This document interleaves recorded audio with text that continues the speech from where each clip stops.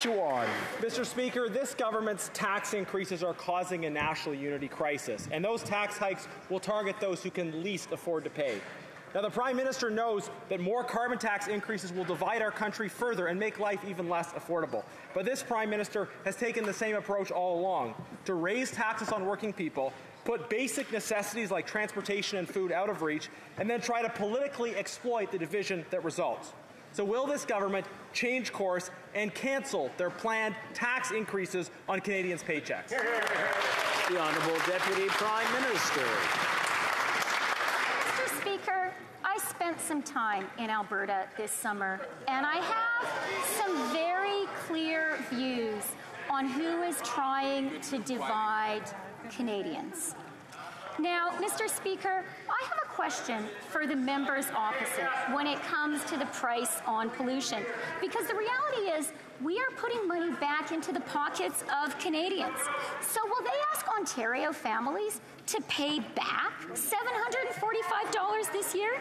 Do they want Alberta families to pay back $1,079 this year? Saskatchewan families, $1,100. Honourable Member for Sherwood Park, Fort Saskatchewan. Mr. Speaker, is this real life? Because that answer was pure fantasy. We have inflation, landslides, and no escape from poverty. When will the Prime Minister open up his eyes and see he's not a poor boy, but he should have some sympathy? For too many Canadians, opportunity had just begun, and now this government is going to throw it all away. Money is not easy come, easy go in this economy. So when will the government cancel their planned tax increases on gas, home heating, and groceries, and spare us from this inflation monstrosity? The Honourable Deputy Prime Minister.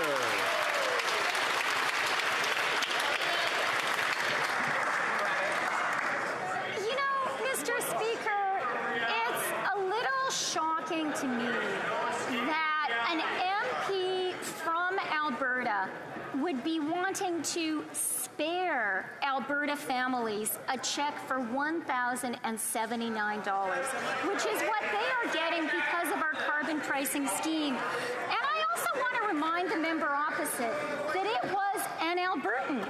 I'm just going to interrupt for a moment. I'm having a hard time hearing, and I'm sure many other members in the chamber are having a hard time hearing as well. And I know everyone's excited to be back, but this is the second day back, so I'm sure everybody will learn to calm down and think that.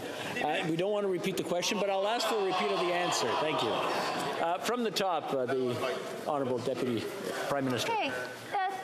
So, Mr. Speaker, what I would like to ask you, and through you all Canadians, is whether the member opposite, who is an Alberta MP, is really suggesting that our government stop paying $1,079 to every family in Alberta this year.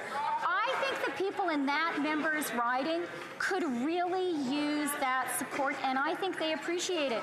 And I think they remember that it was Preston Manning who advocated strongly for a price on pollution.